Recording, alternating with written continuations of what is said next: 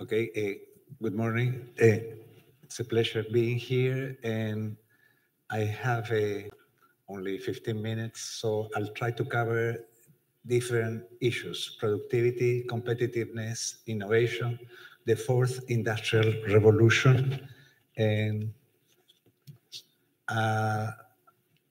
give you some ideas about productivity. What we say it's not everything, but in the long run, it's almost everything. Competitiveness establishes the country standard of living. Innovation is the core of economic and social development. Now, how to increase productivity, how to increase competitiveness, and how to increase innovation? What are the factors affecting those issues? I'll start with productivity. And here, what are the main factors shaping productivity? Now, when we start with productivity, we start with the firm. And here, the prevailing view comes from economics. And economists look at the firm as a closed box, and to which you get some factors of production inputs, and the outcome is the production of goods, and the relationship between the output and the inputs is what we define productivity. But that's one perspective about productivity. The other one is from management. Management does the opposite from what economics does. It opens up, it gets inside of the firm. And there it's quite important what the general manager does, how the incentives inside of the firm are provided, how decisions from top to down come, and so on. Now, also, the firm is not isolated. It's within a country, and in the country prevails the institutions and especially regulations related to ecology and community. And the community nowadays has what we call the, the decision to, how you call, to operate, and I'll come later on into that. But the other thing is we are now in the 21st century, and in the 21st century, it's quite important, the technology and innovation. And now we are coming into the fourth industrial revolution, and I'll stress that quite a lot. From the point of view of the policies, the technological policies being used for inside of the country, they are different according to what is the productivity level of the different firms. When you have low productivity firms, what you need is what's called extensionist policies. When you have medium productivity firms, you require technology transfer, and the firms that are on top, they do need support to innovate and to move forward the domestic technological frontier. Okay, now let me go very quickly to competitiveness. And what's the most important thing I would like to stress is that nowadays, given the information that there is available, Trinidad Tobago should improve its ranking in world competitiveness indexes. And I'll show where Trinidad Tobago is located. And that's a comparison from 2006 with 2018, what has happened to international indexes rankings of Trinidad Tobago. And you see that there is a decrease in the global competitiveness index. There is a decrease, a deterioration in the ease of doing business, and there is a standby with the network readiness index and the corruption perception index that is quite at a high level in this country. Now, I think that more important than comparing what the country has done with respect to itself, when you are in a global world, you should always compare with the top countries in the world. And here you see a comparison of the same indexes of Trinidad Tobago with a Latin American country, the one on red, it's the Chilean country, and East Asian countries. They are doing something that we in Latin America have not done. And instead of looking inside of the region, we should look over there. And you can see how Malaysia is doing quite well in different types of indicators, and where we are doing quite bad in Latin America and Caribbean countries is on R&D and the capacity for innovation, and how to critical thinking, and how we do not have a good standard of education. And there, prior to getting into that, where are we located now? And I think this is a good framework of stages of economic development. That first we start with comparative advantage. And comparative advantage is the production of natural resources available in the country. And growth is generated by existing productive factors. And for that, you require political stability, macroeconomic equilibrium, institutions, and infrastructure. Second stage is competitive advantage. And there you have to develop forward and backward linkages to the natural resources available in the country. And growth, in this case, is generated by efficiency and investment. And for that, you do need skilled human capital, financial markets, technological capability, and improving logistics. The third one is innovation. The third stage, innovation, and the fourth, industrial revolution. And there you do need managerial sophistication and Schumpeterian managers. Let me go very quickly on innovation. What's the engine of capitalism? And there, it's not what we think, price competition. It's what Schumpeter put it forward. The motor of capitalism is innovation. New firms substitute market firms not by cutting prices, but with new original products that could be more expensive. And the best example is the relationship with the typewriter and the personal computer. The personal computer is not cheaper than the typewriter, but uses a superior and disruptive technology, and that makes the typewriter disappear. And that's what Schumpeter called creative distraction. Now, there is an innovation paradox. If all the information and knowledge are available in Internet and Google, why all countries and firms are not together at the world innovation frontier? Why most innovation is done by large multinational firms belonging to developed countries? Why there is so little innovation in Latin American and Caribbean countries? And the answer is that there is a difference between information and knowledge. There exists a lot of information, but to take advantage of it, you require a minimum knowledge foundation. This is similar to the invention of the printing press. There were many published books in the world, but only learned people could read them at that time.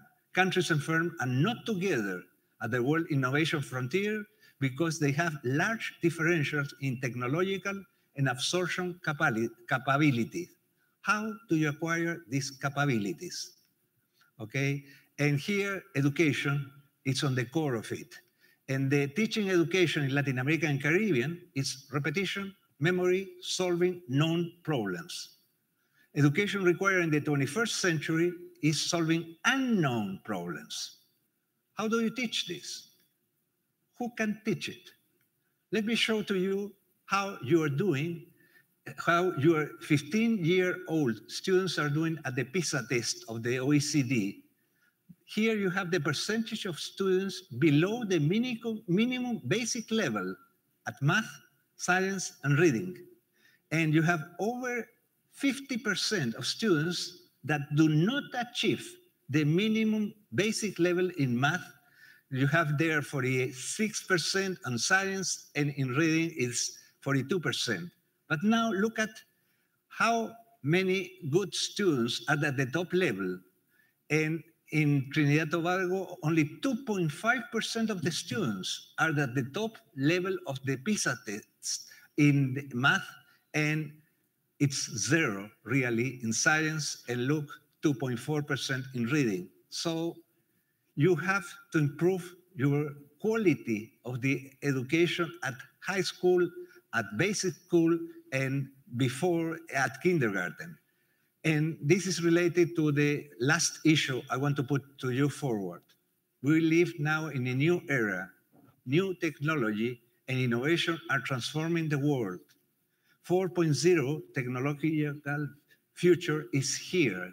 The goal is that not only Trinidad and Tobago, all countries, all developing countries, the growth strategy, it should be connected to how to insert ourselves in the Industrial Revolution 4.0.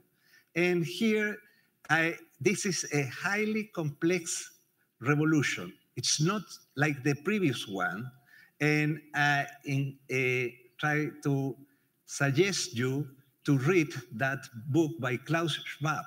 It's a short book, 180 pages, that he talks about the type of Industrial Revolution 4.0 where we are now, and how difficult it is to understand the type of world in which we are.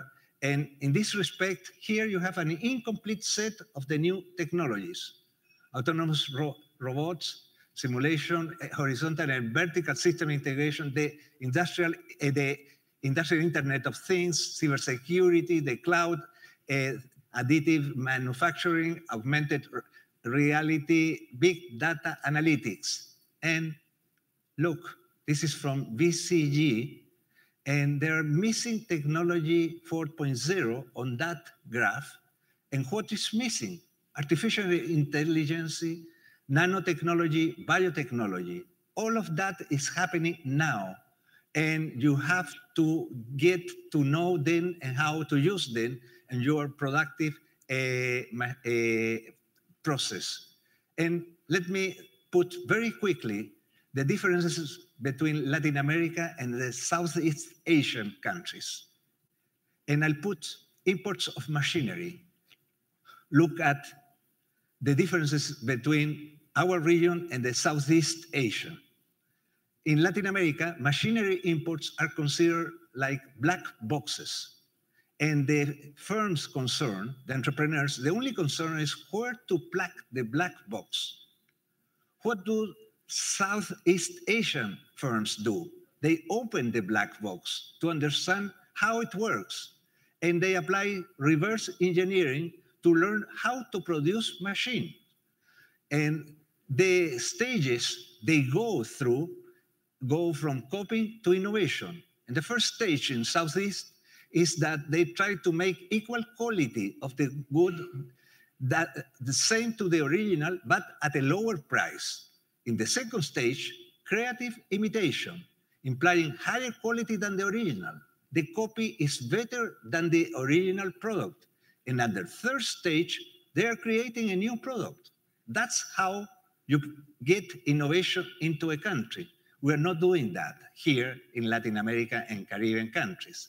And let me finish with what Angela Merkel put it year 2011, the urgency of Europe to get into the fourth industrial revolution. We have, that's exactly what she said, translated, of course, into English. We have to dominate quickly the mix of internet with industrial production to avoid that large USA digital platform firms take control of our industry. Germany has to transform its productive sector into a digitalized industry. For Trinidad and Tobago and LAC countries, the future depends on the skill of the people and not on oil and gas. Let me finish here and write and talk. Thank you, Patricio. And that leads us right into the next segment we want to talk about, because this is a lovely theory to which we can build a background on. And no matter what you do, no matter what you put, even if you digitize, it's people, process, and technology that makes the overall change. And when we look at our sectors, and Andriana's going to walk through with us, looking at the different sectors we have, looking at the energy sector versus the rest, where are we comparing in terms of the rest of the world, in terms of productivity? Yes, thank you, Maria. I'm going to retake one of the phrases that Patricia used in his presentation, that productivity is not everything, but in the long term, productivity is almost everything. And why is this? Because productivity is the main driver of per capita GDP growth. And why does that matter? Because it's a standard measure of well-being in countries. And when we compare GDP per capita in Trinidad to GDP per capita in the US, we find that it's almost 50% lower. And in order to converge to higher income per capita levels, what Trinidad needs to do is to increase productivity. That is actually the cause of almost 40% of that difference. When we see that there's a wedge in productivity, in labor productivity compared to that in the US, we ask ourselves, well, why is this? Is this because most firms are low productivity, or is this because we have a misallocation of resources, namely that labor and capital are allocated in sectors or firms that are low productivity instead of the high productivity sectors? And what we find in the case of Trinidad is that there's evidence of misallocation of resources. Actually, we have some sort of a dual economy. We have highly productive sectors such as the energy sector, the mining sector, actually the trade, the wholesale trade and retail sector, and the hospitality sector, and to some extent the finance sector. But that lives with very low productivity sector. I mean, for instance, the agriculture sector, that is 60%, labor productivity in the agriculture sector is 60% compared to that of labor productivity in the US. If we look at the oil sector, it's 95%. It's almost as productive as the energy sector in the US. So we have this huge difference. Another sector that is not very productive, that is 34% of the productivity of the US, is the manufacturing sector and also the transport sectors.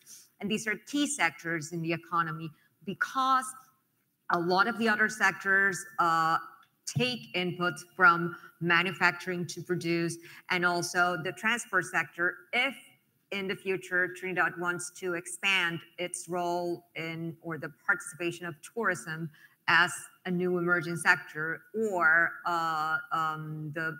or become some sort of a hub for the Caribbean, it needs a more efficient transport sector in the country. So these differences across sectors talk about what a certain misallocation of resources across sectors. Now, all these outcomes are the outcome of previous decisions of firms, and firms do not operate in an empty space. They operate in a somewhat institutional framework that constrains or make or facilitate their process of decision making. So there are certain factors that affect this outcome, but we're going to address that later on. Thanks, Adriana. But when we talk about productivity, you know, we're talking about the labor aspect of it. And I mean, I've done some work with the manufacturing sector, and it's about a culture of absenteeism. It's where most manufacturers are saying they have to hire 30% more than what they need just to keep their production going. But we do have other factors that affect productivity. Ease of doing business, it's not only someone coming into the country to do business, but even amongst ourselves, getting approvals on time, making sure that you could set up the company, you could get your town and country approvals. All this adds to the ease of doing business. Coupled with the fact that we are faced with economies of scale. So our manufacturers have to be competitive enough where the export market is going to give them, you know, the economies of scale, because the domestic market is just so big with 1.3 million people. Dr. Hilaire, when you think about, you know, the ease of doing business and public sector and how public sector reform could really change that, you know, I do agree with the Honorable Minister of Finance. It's easier said than done. But I do believe that there are some low-hanging fruit that we can really catch and change to start the process to make ourselves more competitive. What is your view in terms of public sector reform, where you see the 2030 vision in making that a reality?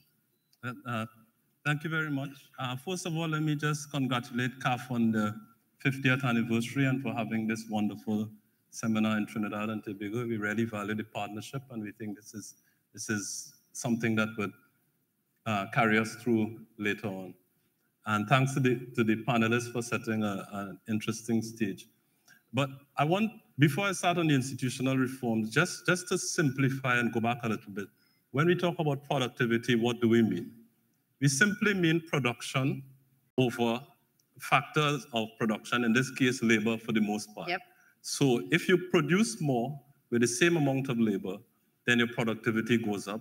Or you could produce the same amount and you have less labor, you use it more efficiently, and your productivity also goes up. It's important to get that concept understandable. Now, what is it used for? First of all, we use it to figure out what sectors we are most efficient in, where we can compete better, and where we have the best comparative advantage. It is also used for us to determine what are the rewards of the factors of production. In this case, if we are talking about labor productivity, we are talking about wages, and that is quite important because when you see wage determination, even in as the minister likes to talk about it, in IMF programs or so, a lot of it comes down to what is the appropriate reward for labor, and productivity is a main thing behind that. Now, looking at Trinidad and Tobago, our statistics are quite interesting. At the Central Bank of Trinidad and Tobago, we measure productivity by looking at the index of industrial production or domestic production over the index of man-hours worked. The latest statistics from the CSO show that between 2017 and 2018, there was a 13.4% increase in productivity in the non-energy sector, which is quite interesting and remarkable. When we add the energy sector and we look at overall, it goes down to about 9.4% because we had some issues in the energy sector there.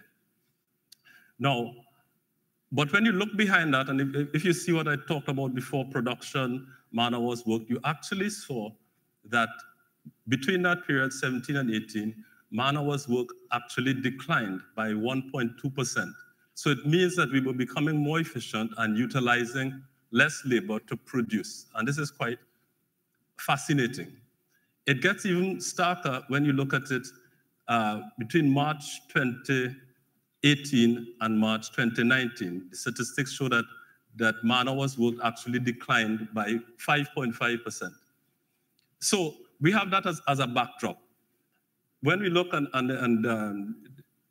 Patricio talked about the comparison with Latin America and the Caribbean. When we looked at it comparatively, it was difficult to get statistics, but I was able to use the International Labour Organization's website. They have some things that use a model and they get productivity indicators. And our productivity between 18 and 19, because they model it so that they have an index for 2019 already, is 3.4% increase in productivity, which is actually quite good because the world estimates are 2.7% and Latin America and the Caribbean 1.5%. So we stack up quite nicely in that regard. But as I will be mentioning afterwards, there are some things that we need to talk about behind that. And let me just get into your part about the solutions. I think there are 4 sets of institutional reforms that we need to take quite seriously in trying to boost production. The first, it might seem basic, but is on the statistical front. I think if we are serious about understanding what is happening on the labor market and in productivity, we need to get our statistics much better. Our labor statistics are dated. We have 2018 statistics. Even our production indicators that I talked about, what we use at the central bank, the two indices, their base year is 1995. This is quite outdated, so we need to do that. I know there's some work on, and the central bank had to appear before a joint select committee some time ago on statistics reform. We need to make that more, to move more rapidly, because there's a lot of work to be done. In 2018, there was the International Conference of Labor Statisticians.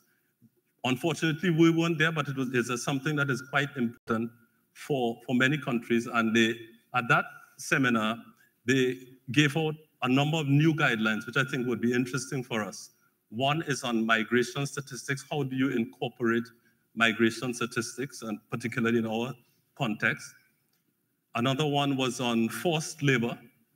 Another one was on labor in cooperatives. And then the final one was on the juxtaposition between skills and qualifications and employed laborers. So I think the first aspect is statistics, because if we don't have that, we can't be able to understand where we are. The second reform would be on the educational front, because we need to understand what is happening. Unfortunately, it is a fact of life that the small and medium enterprises tend to have a big role in labor and in economies, including in Trinidad and Tobago. But because of market failures, they don't have the understanding and the education to be able to improve their productivity. They may not have access to finance. They may not have understanding of how to do business plans. They may not know the markets in which they should go, how to navigate the customs, excise, all this sort of things. So the education is important, and I think that needs to be broad-based. The schools need to promote efficiency. Universities, the central bank is working to help them do business plans and so, but the education is important and the incentives for that. The third thing I think is on the HR function, the human resources function, because ultimately productivity of labor depends on the engagement of staff. They need to feel that they are part of an enterprise, an institution, a business, to be able to contribute. So I think the human resource function must not just focus on, the numbers, the sick leave, the different, all the things, but how do you get engaged staff? The fourth aspect, institutional reform, is not an institution per se, but it's really a partnership between the unions and businesses, this union-business partnership, because I think it must be a win-win situation where workers see themselves as part of a bigger picture, where to the extent that the business does well, productivity improves, everything goes better, then they are more engaged and they also have a better reward. So I think that is a fundamental part of it. There's a lot of studies that show that the more engaged staff that you have, the more productive they are, and the more that they would get better. So the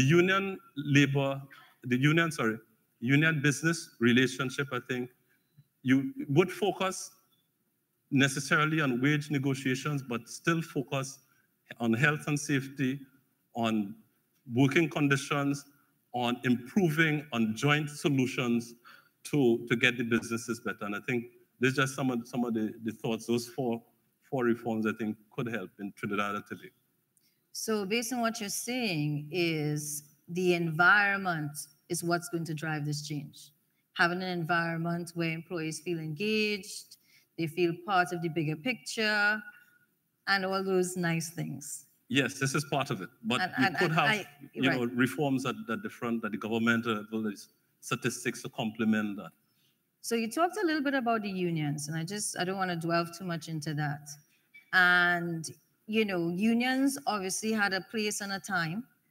And, there's a saying. They have a place and a time. They have a place and a time. And, what got you to one place isn't necessarily the same strategy to get you further. Yes. So the partnership that you're talking about, don't you think that, yes, the environment, of course, is important, but a pay-for-performance type structure would drive productivity further. So a lot of the private businesses have incentives, bonuses. Is this something that you see could work in a public sector environment? Certainly, the problem with that potentially is the statistics, because measuring output of services could be very difficult. You know, but so if you're producing cars, you're producing shoes or tables, or so, you could know how much.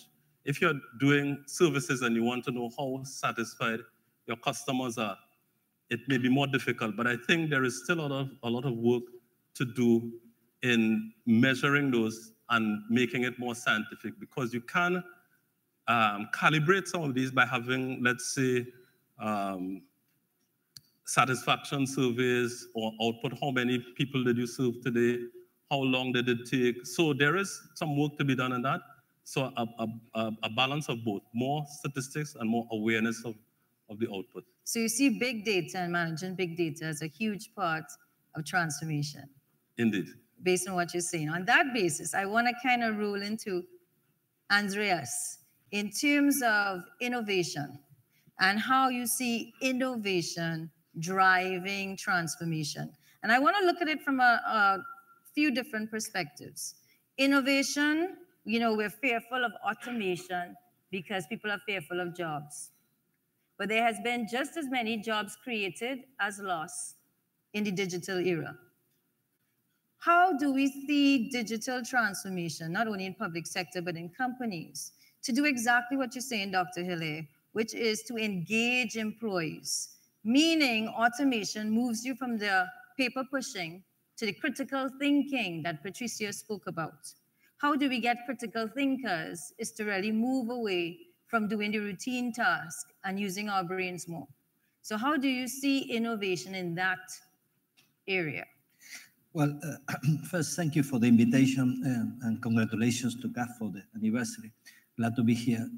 I think that before addressing your question, I want to say a couple of things about innovation in countries which are dependent on commodities, because I think this is a common challenge for many of our countries in Latin America and the Caribbean. We have been thinking about this for many years.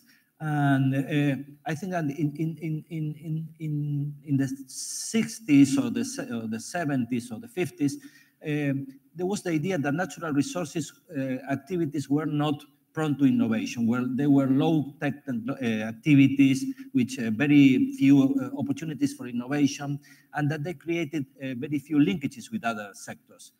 Nowadays, I think that we see things in a very different manner. And we see that many in natural resources activities are going through a wave of technological innovations that create a lot of opportunities.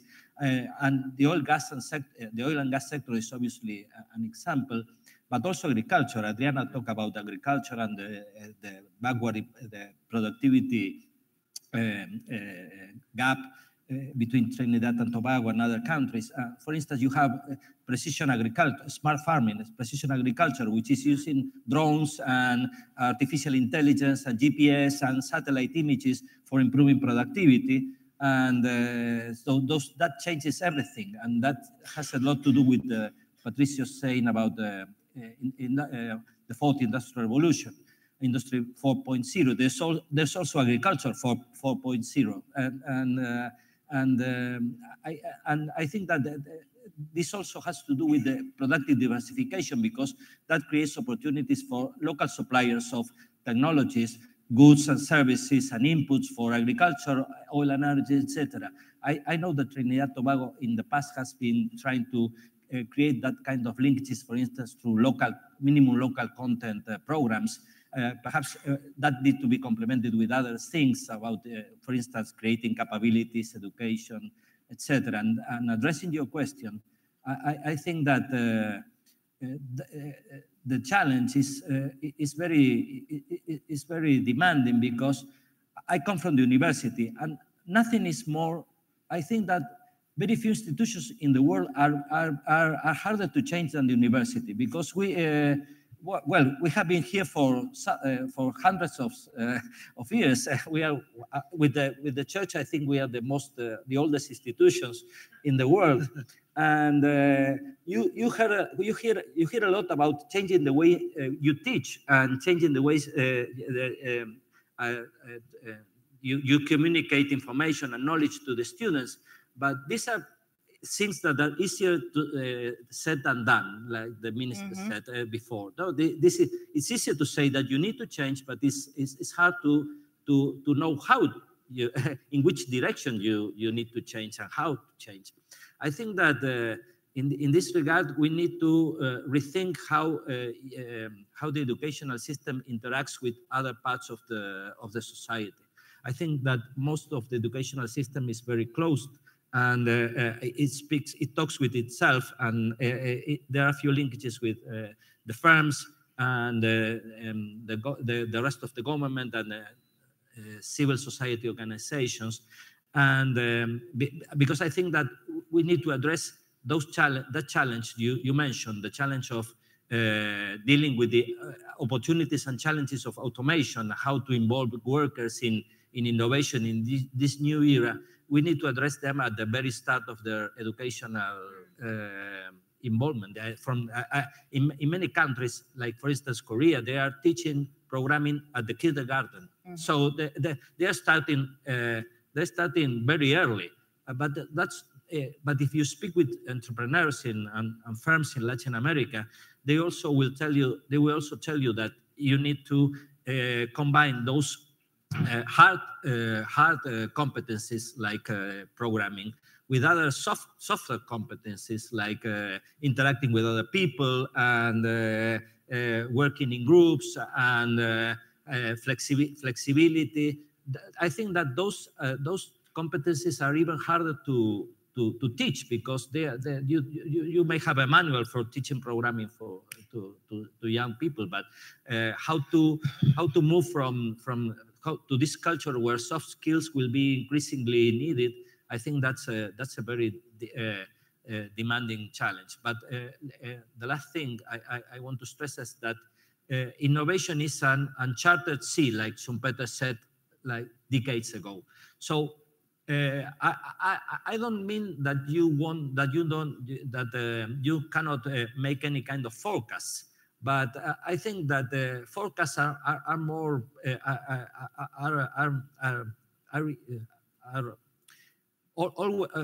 the forecasts often fail. So instead of saying, well, the world is going there, and for instance, those kinds of jobs will be lost, and because someone made some study about the probability of losing jobs in that sector or gaining jobs in another sector.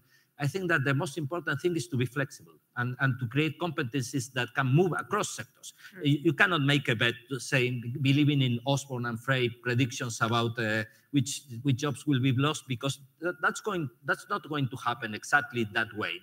But creating, I think that the economic and the educational system of the society needs to create competencies that can move across sectors, that can be useful in a bunch of activities that we don't know which they are, because they don't exist still. But I think that this kind of thing is perhaps the most important thing for me, creating competencies that can be useful in many sectors, and workers can move across sectors as more jobs opportunities are created in places which we don't know which they will be, but surely we will live in a world where transformation will be permanent, and we need to be flexible and have the capacity to adapt to those changes. Thank you. But, listening to you, I'm thinking better said than done sounds even harder now. Because changing your education system is not something you can do overnight. And I think when we think about diversification, totally agree with the Minister of Finance, it has become a buzzword. And you can't wake up tomorrow morning and diversify. It takes steps to build the ecosystem. As you were saying, Dr. Hele, if we move into entrepreneurship, you have to have the whole ecosystem to support the entrepreneurs, which is finance, knowing how to do business, the education system. We talked about changing the education system, not something you can do easily. But other countries have done it. When I think of our GDP per capita, we're almost the same as Chile. And we like to point out certain countries and say, oh, but they did it, that's an exception, and this is an exception. But what have these countries done to get it done? So maybe we could talk a little bit, Patricio, about Chile and what Chile did and how they have been able to consistently have one goal in mind from president to president about economic growth. I think, like Andres said, that we have to start with the small children. We have to teach them how to be creative. Creativity now, it's a key factor for innovation.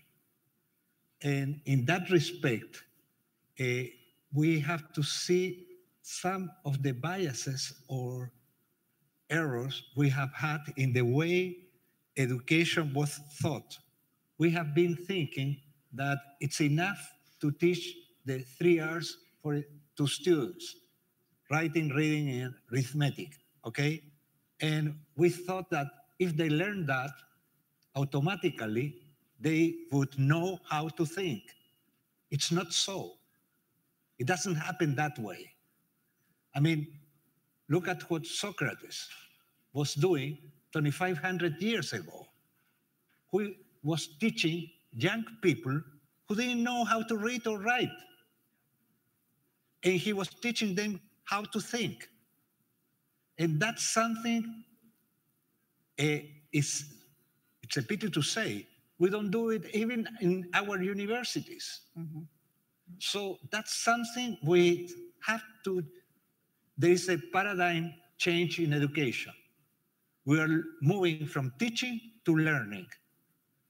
And that's like an astronomical change from Ptolemaios to Copernicus, that in teaching, the teacher is the center of the class.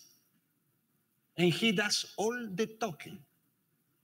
And the students writing what he says and no questioning of what he is saying. With learning, you're shifting who is the center inside of the classroom. And that goes directly into the students.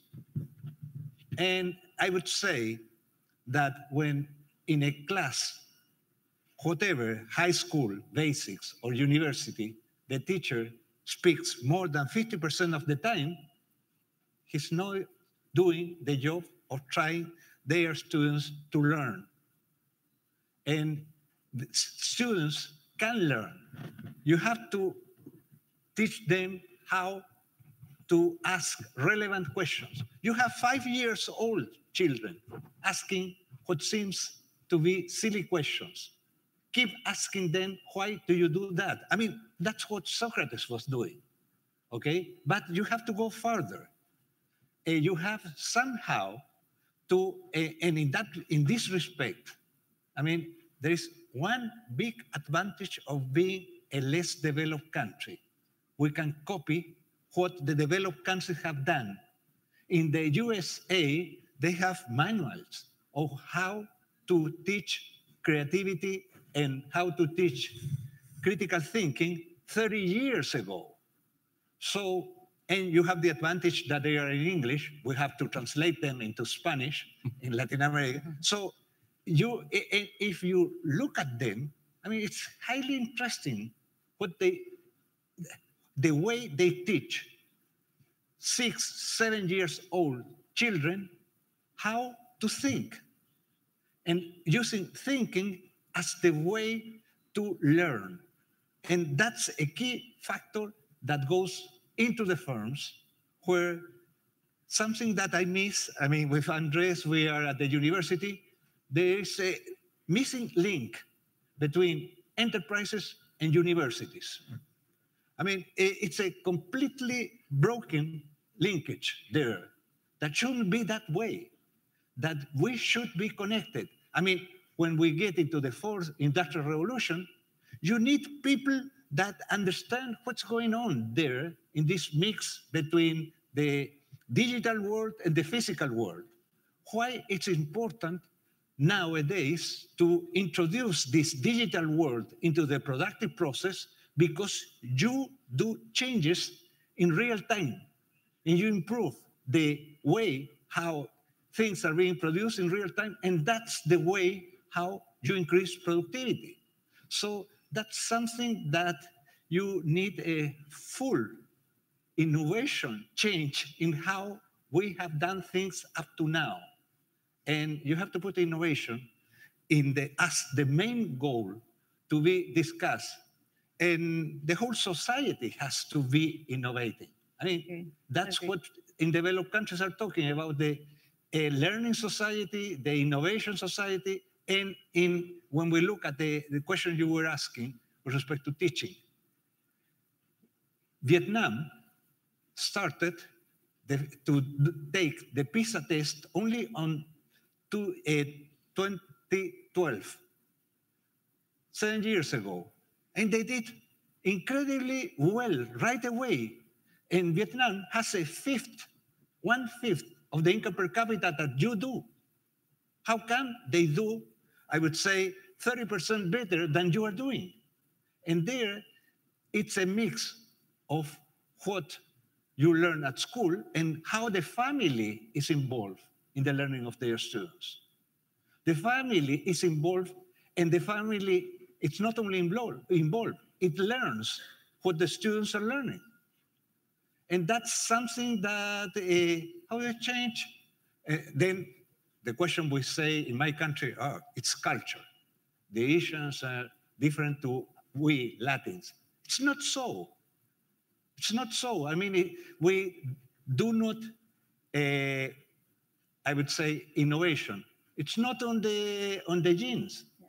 So innovation it's a culture. Yeah, it's what you're saying. So we have to have an innovative culture. Well, I would, have to say that I do think we have an innovative culture. We created the steel plant. We create many things. I work with many young entrepreneurs, and we are a creative society. But where I will agree with you is I think we extract that creativity and we don't build it through the education system. So Dr. Hele, this was coming straight at you. In terms of, and we've gone a little bit off, but we're trying to get to the root of why haven't we been able to do what we say we want to do? Given, if I look at your model, on the comparative analysis, we're there. Strong GDP per capita, political stability. I don't think you will find many countries in the world with our diversity that lives happily together. That in itself is a strength. So Dr. Hele, if you think about our education system, and if we had to do what we're speaking here on this panel about really driving innovation at the core culture, do you think that is a humongous task, or it can be done, and should it be done? Yes, it can be done completely. I think we have the capacity. We certainly have the intellectual capacity. We have the charm. We are very charming people. We have the creativity. We do things a certain way.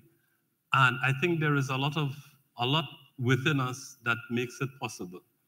I think sometimes we may second guess ourselves too much and say, well, maybe I'm doing something wrong. I have to look at the international standard. But no, we have to be more confident, move things forward and get things along. And I mean, the kind of things that we get involved in, and we are a small country, we are surrounded by big countries, we are internet savvy, we have our businessmen connected everywhere. We know a lot of what we have to do, and we are doing it. I mean, just one example, our approach to time. Well, we have a fluffy approach to time, I must, in Trinidad and Tobago, if I want to put it that way. So when Kitchener in 1971 said any time is Trinidad time, but no, things could change.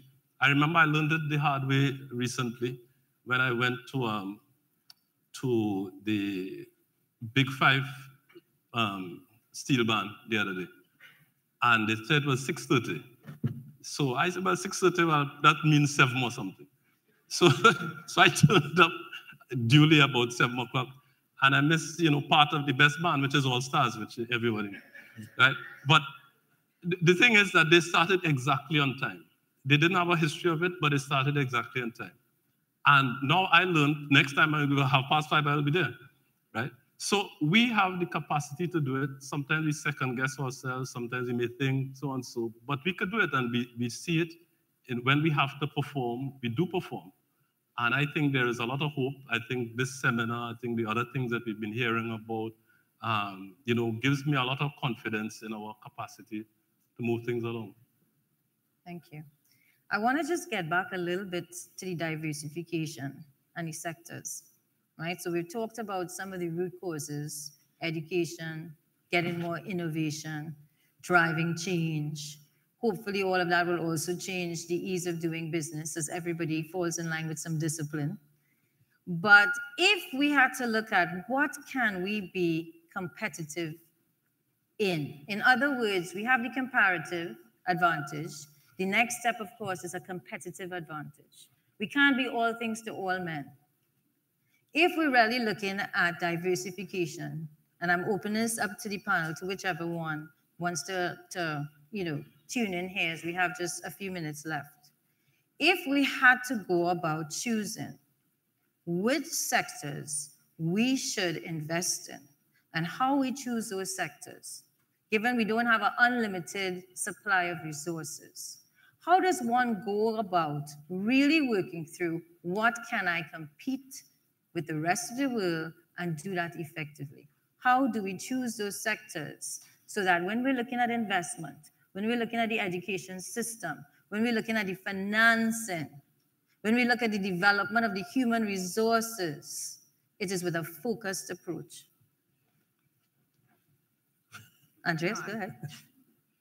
No, I think it's a very difficult task. Perhaps many people know about the Asian experience. It's been, they call it picking winners. I think it's a bad name because I think that you get the impression that you know in advance which will be able to win. So, and you pick them from scratch, and that's not what happened there. I think that it's a process of continuous transformation. And first of all, you need to start from something that you have. You cannot create sectors from nothing. You cannot create, I don't know, if you don't have a base, a knowledge base, a first base, you cannot create a sector from scratch. And so the first thing for me is to start from the sectors in which you have knowledge and capabilities, like Hausmann and Hidalgo metaphor about monkeys and trees. So you have some trees and you have some monkeys, firms, and the firms can jump from tree to tree if they have some knowledge and capacity which are useful for the new challenge, for moving to another sector. And this is about discovery also. You need to discover which are the opportunities, and you need to address that in a competitive way between firms and the state, because firms know a lot of things about the microeconomic dimension, and they know about the market, and the public sector knows which are the goals and the objectives. And so if you bring them together, we can facilitate that process of discovery with the help of experts from the university and civil society. So I think that the second thing is to make it to a competitive process between private and the public sector. And finally, I think that you should again. I would stress this thing. I think that you cannot talk about sectors anymore. You talk about value chains. So you need to create capabilities in tasks which are maybe useful for many different value chains. For instance, think about software. Software is not a sector.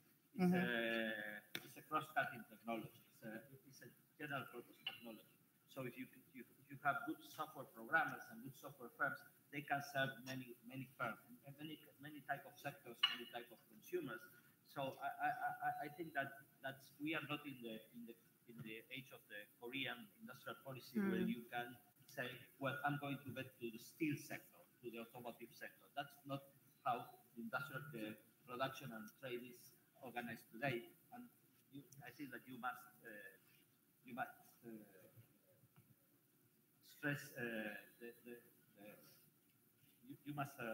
Sorry, I didn't turn on my my microphone. You must stress the value chain approach and and try to move upwards in the value chain and go to tasks of higher complexity. For instance, from call centers to business process outsourcing, and so that, I think it's first discovery from things you already know and you already have. Second, private-public partnerships. Third, not thinking about sectors, but of stages and tasks in value chains. Adriana. Yes, I wanted to add something to what Andres was mentioning. When one thinks about diversification, the Asian experience actually comes to mind. But the thing is that they actually used a resource that they had in abundance, which was cheap labor. And that is not something that we have in Latin America, nor in the Caribbean, where we cannot compete in those terms, and we cannot start in that process at this point. So we have to think first in what we have and what we can develop. And I think that it's hard to conceive the economy of Trinidad and Tobago without the oil sector. The oil sector will continue to be an important chunk for the economy, but that doesn't mean that other interesting sectors cannot be born and prosper.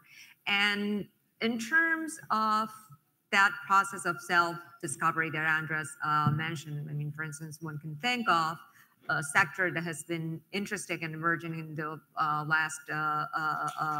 in recent times, which is the cocoa sector, which is interesting in other countries as well.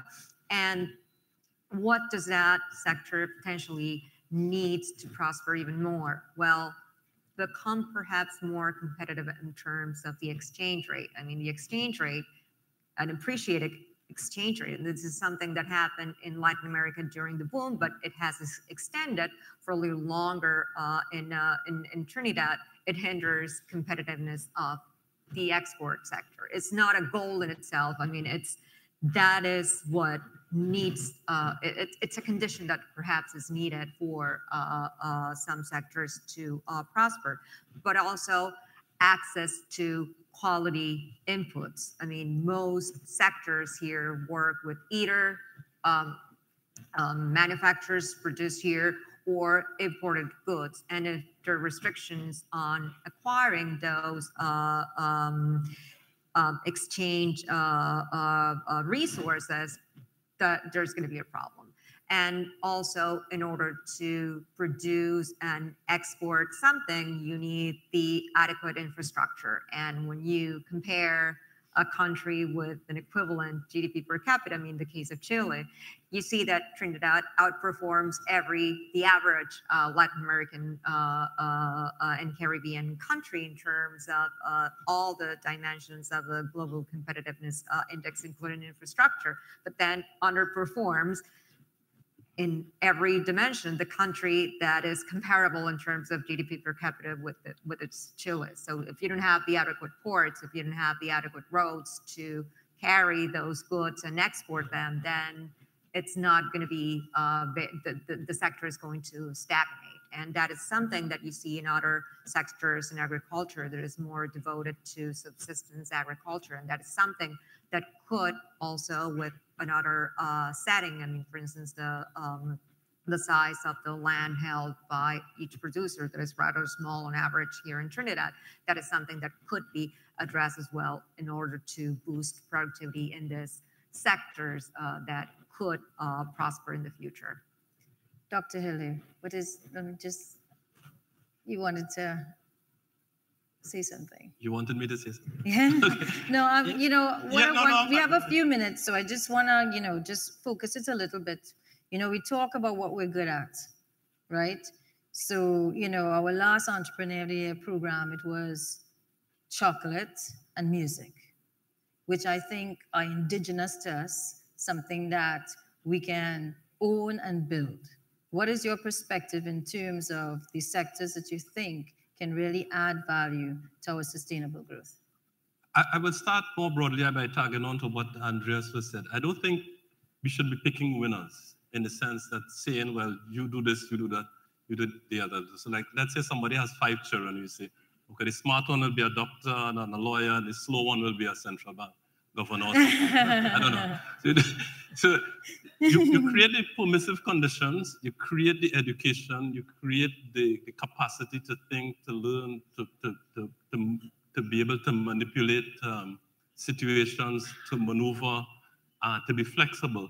And naturally, some things will rise up. So in our case, we have some comparative advantages. We are blessed with the energy sector, and we have to utilize that. We have good cocoa, we have certain talents, and so I think once you create those conditions, the best will rise up. So I think we have capacity in a lot of areas.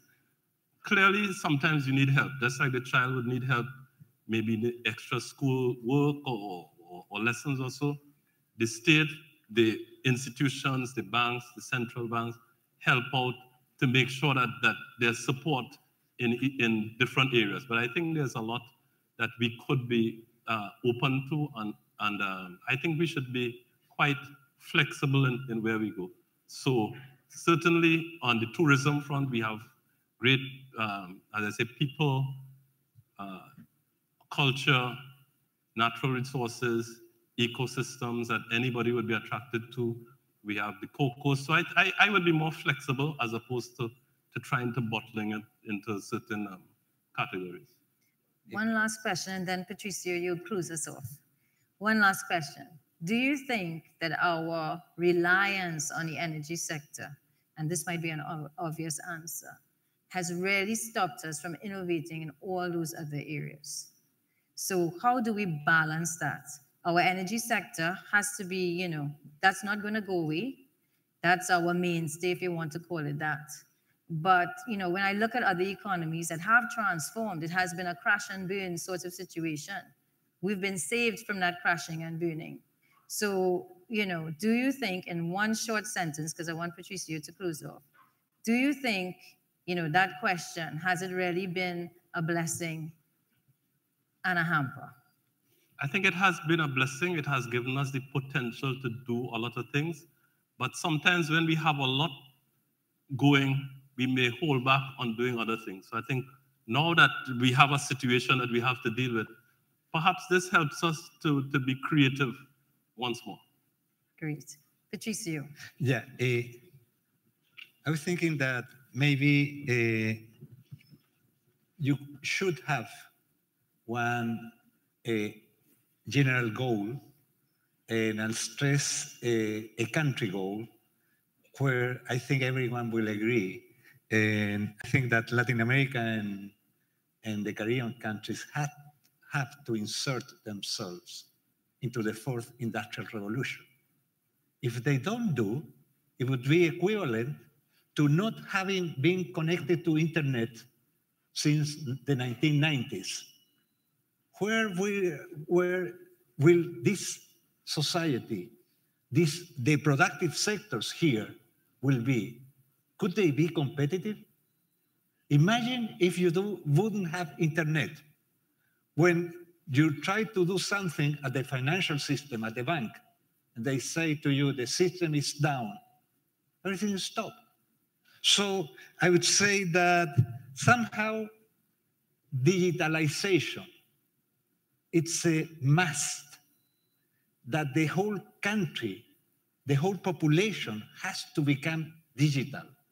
And that means that, okay, you need I would say, a roadmap, how to insert into the 4th industrial revolution, how to digitalize the whole country.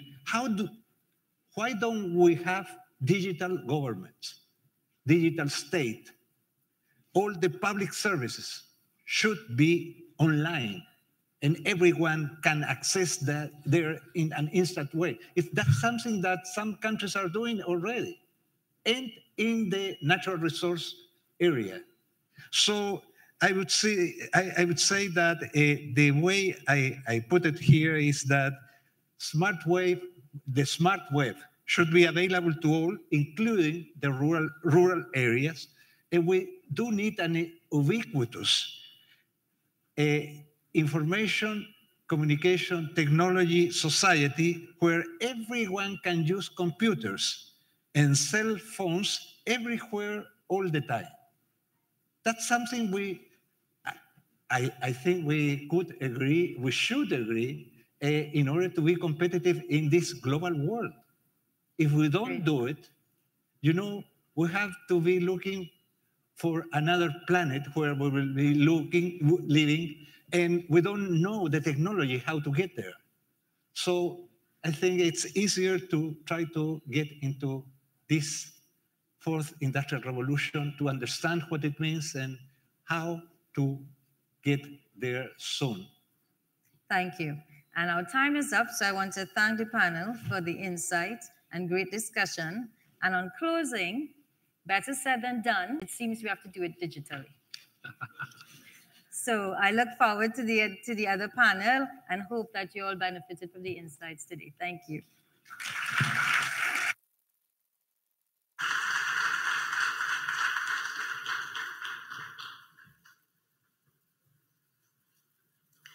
Definitely a very insightful conversation with many valuable and practical takeaways. Ladies and gentlemen, at this point in time,